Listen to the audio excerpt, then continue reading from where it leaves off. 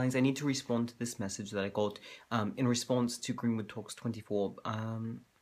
I think maybe I didn't choose my words very well, and so I really wanted to get to this, and so I'm actually posting this out of order because I think this response is a little more important than my usual first come, first serve sort of thing. So this anonymous person said, with regards to Greenwood Talks 24, I have a tendency to Photoshop photos of myself when I post. Nothing major, I keep my appearance the same. I just get rid of any blemishes and play with contrast, brightness, blur to make myself look nicer. Am I a bad person for doing this? No, darling, there's absolutely nothing wrong with that. I didn't mean to sort of make it sound as though using those tools is a bad thing. What I find is bad is the fact that we're expected to have to do that in order to look good. The fact that we never see a beautiful man or a beautiful woman just as themselves. You know, makeup is supposed to accentuate things, but and Photoshop, of course, can be used for the same thing, which is what you're using it for, and I think that's perfectly fine. It's just a digital type of makeup, in my opinion. But what I think is harmful is sort of the mass marketing of, it's not just smoothing out a thing here or there, it's completely changing body proportions and then selling that as what the ideal should be. And I think there's something potentially harmful about saying the only way that you can be worthwhile is if you meet this expectation that isn't even achievable by the model. It has to be manufactured using all these tools and digital manipulation. And I think that's what's harmful. It's not sort of little things to make yourself look better.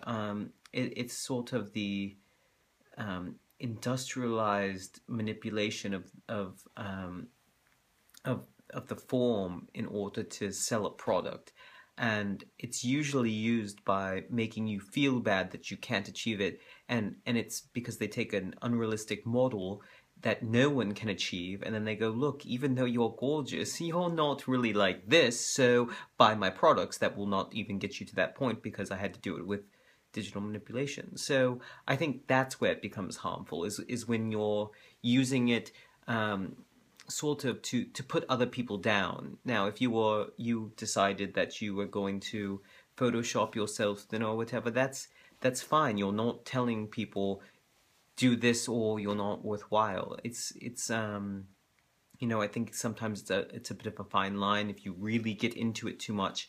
But what I really have the problem with is just the way that it's used as this vehicle for selling things that are not necessary and for making people who are beautiful feel bad about themselves, like they don't measure up. And you know, it's part of why I really have been against a lot of sort of the fashion industry for a while, even though I absolutely love fashion. It's one of those things I do care very much for, but I've seen a lot of people just sort of killing themselves over reaching these ideals that aren't possible. They're physically impossible to reach. And I think that's really where the harm comes in. So no, you're definitely not a bad person for doing that. As I say, I've used glamour a little bit here there to accentuate my appearance, and it's the same thing. You're just doing it digitally.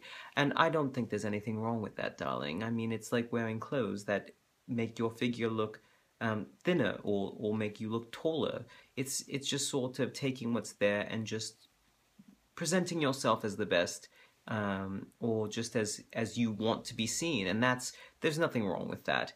I'm not trying to say that it's false advertisement or anything like that. I absolutely believe that it's a load of poppycock, and I really just it's really just the big industries that are using it in such a negative way that bother me. So darling, I'm so sorry if you felt any doubt or felt bad, and I'm sorry that I was gone on vacation and I couldn't respond to this any sooner, but no, it's perfectly fine. Please do whatever makes you feel good about yourself. That's really what this is about.